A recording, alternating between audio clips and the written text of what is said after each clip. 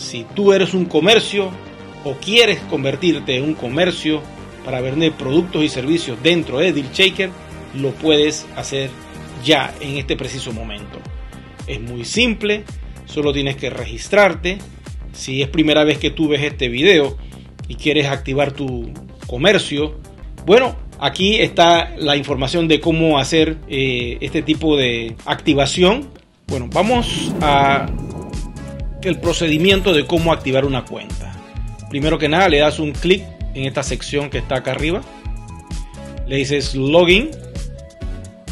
Colocas tu cuenta de comerciante. Le das un clic y entras a DealShaker. Como puedes observar, tienes la capacidad de tener varias cuentas de comerciante, porque una persona puede tener varios negocios. Vamos a esta parte de acá que dice Merchant Office. ¿Lo están viendo? Le das un clic a Merchant Office y buscamos Merchant Account. Ok, le das un clic una vez que tienes los datos de tu comercio ya registrado. En este recuadro que ven aquí, buscas la opción de Bank Detail. Ok, le das un clic y comienzas a llenar los detalles de tu cuenta bancaria. Aquí pones tu nombre completo o el nombre de la compañía, en este caso sería Luxor.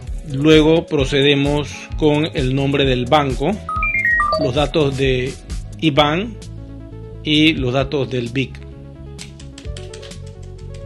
Tienes que hablar con tu banco para que te dé esta información. Luego colocas la dirección del comercio y escoges qué tipo de dinero fiat quieres manejar con el sistema SWIFT. En este caso utilizamos euros.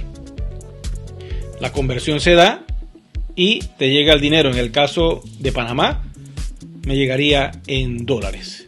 Y apretamos el botón de salvar. Una vez que hacemos esto, ya tenemos la cuenta registrada y cuando hagamos un withdraw podemos decirle que el dinero nos lo envíen a esta cuenta que hemos asociado con DealShaker. Vas a poder tener un negocio online que manejas desde tu casa sin tener que gastar en un sitio web con anualidades ni tener que pagar un local físico. Todo lo puedes manejar desde las redes sociales utilizando DealShaker. Muchas gracias por estar en sintonía y los espero en un próximo video. Gracias.